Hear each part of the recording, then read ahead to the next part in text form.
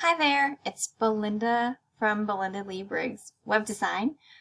This is a quick video to talk you through a recent change that Squarespace has made on how links are added to pages, and also to just remind or refresh you how to create links to products or blog posts, because you have to do it a little bit of a tricky way. You can't just do the page finder element. So let's get started. This is my website, and I actually was playing with the commerce side to make sure that we could set this up properly. So I'm going to start off in my blog, because I'm assuming that most people who are needing to add links to their sites are doing it through their blog.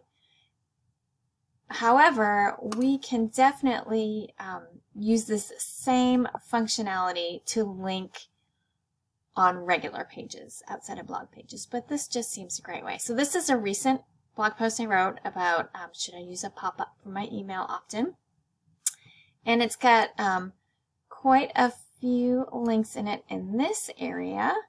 And so let's explore what it would look like if we were going to add another link. So here we go. We're just going to pick some text, and we're going to do the normal thing of hitting the link icon right there. So it gives you the ability to just type in a link here. And if you are simply going to just add a regular link, let's assume you're linking back to your own website, you could just open it up in a new page, come back and hit the link icon to get that to come up. And you could just paste your link in and click apply.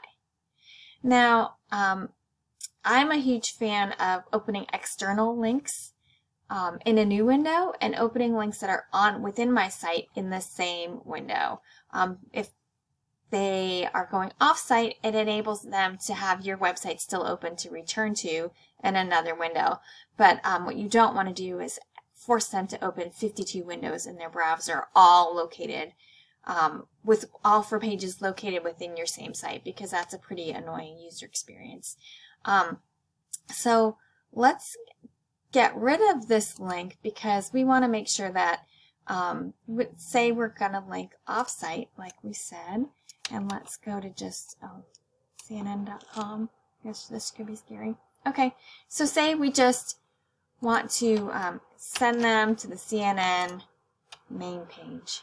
And now we want to make sure that this opens up in a new window. So to achieve that, you're actually going to click the gear icon. You're going to paste your link in. You're going to slide this over to say open in a new window. And you're going to say save. But if you just click away at this point thinking you've done it, your link won't stay. You actually have to click apply. Okay. So that is 2 methods to use the new link builder function. So let's try another one. We're going to remove this link, and what we actually want to do is bring them to another page on our site that maybe we just made. So instead of having web address highlighted over here in the link editor, we can click on page, and we can search the pages within our website. And so say you have a bazillion pages, and you already know that you want to actually send them to your content writing guides. You can just start to type the name of the page up here, and it will bring up choices. And now, because this is internal to my website, I don't want it to open in a new window, so I'm not going to slide this over. I'm going to say save, and then the all critical apply. Great. So let's look at a couple of the new options that were not there before but are fabulous options for us. So say instead of talking about probably offended your reader, say I wanted to add a call to action here, down here, and say, if you have any questions about this topic, please email me.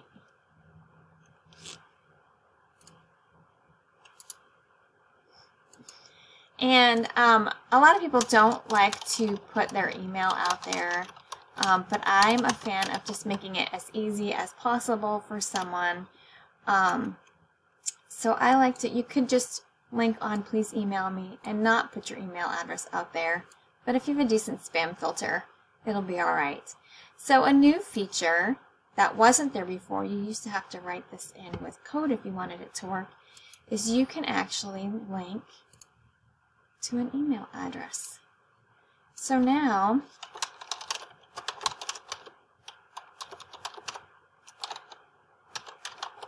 I can have it send me an email, and I can even say the subject. I can add the subject and it will automatically populate the subject for the person who's emailing me in their email client. So I know this is about pop-ups, so I'm going to say questions about your pop-up blog posts. Okay, and you can, I don't normally type anything in the body. I like to leave that to the person authoring the post. But you also could include a CC or a BCC. Say you've got someone that manages your blog and they answer all your questions. You can CC or BCC them, or you could even have it email them directly in CC or BCC you. So this is another nice feature. Another option is you could actually tell them to call you. And you could type in your email, your number here, or you could actually have it set up to text. Okay, and the last option here is actually pointing to a file that you've already uploaded. And it even gives you the option to upload a file this way. This is actually really wonderful because the way to add files to Squarespace, as you probably know, is pretty clunky. You have to go in and pretend you're creating a link and head over to the file upload that way. So this gives us a much easier way to access the file. And I always, if I'm going to have someone link to a file, I always like to have it open in another window. So you click save. And don't forget that all important apply. Okay, I'm not going to save this. Oh, actually, there were a couple more things I wanted to tell you.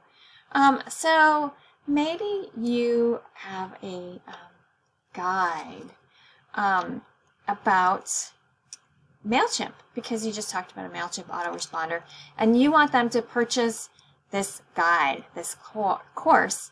And if you, let's say, want to learn more about MailChimp,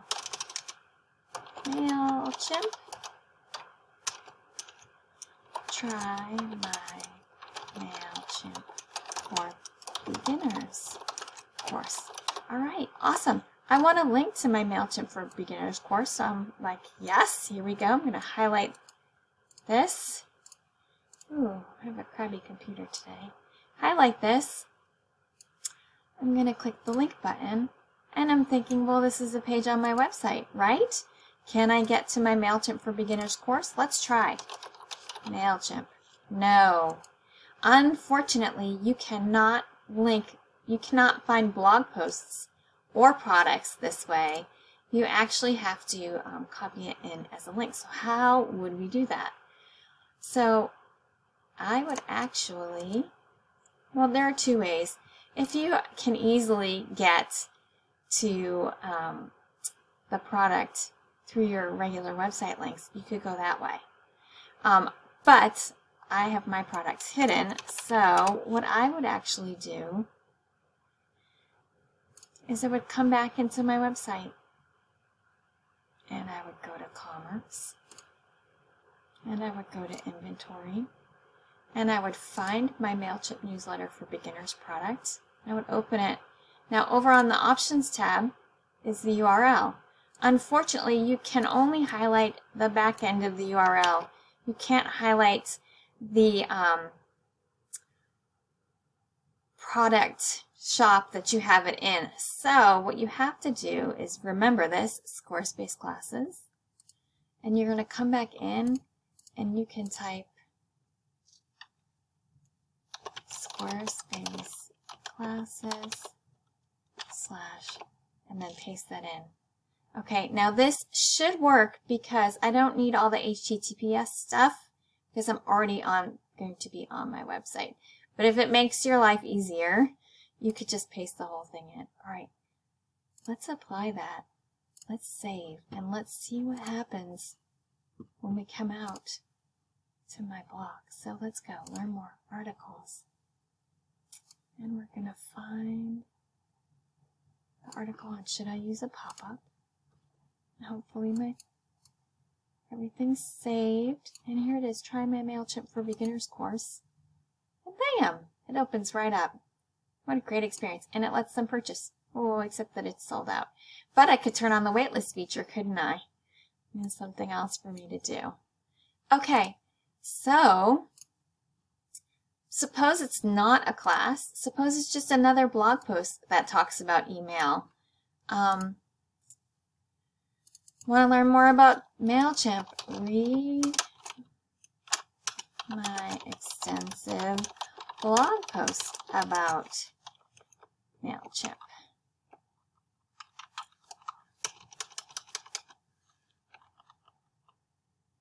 Okay, and so now, let's edit. Okay, so I still cannot find any blog posts in here.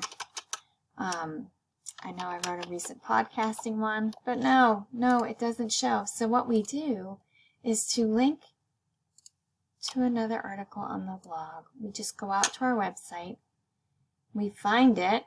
I don't really think I actually have a blog post about MailChimp.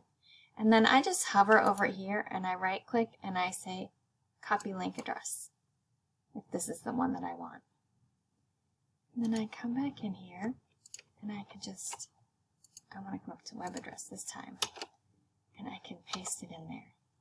Now you could get rid of this belindaleebriggs.com, but if it's easier for you to just leave it, say save. We're going to save again. Now, let's get out of here. Let's do a little reload of my blog post. We're going back to that pop-up. And here it is. Read my extensive blog post about MailChimp for Beginners. We know that we didn't actually link to that blog post. We linked to another one. Oh! Well, did I not save? Let's see. Oh, I didn't save. I missed clicking apply. Did you notice that? Let's try again. Let's say save, and don't forget to apply. I completely forgot to apply. It seems redundant, and hopefully Squarespace will fix that. Okay, so let's reload this blog post to make sure we got that new link. There we go. And now it's going to bring up that blog post that we linked to. Okay, that's it. A quick little video for you. If you have any questions, please don't hesitate to shoot me a note and ask. Thanks.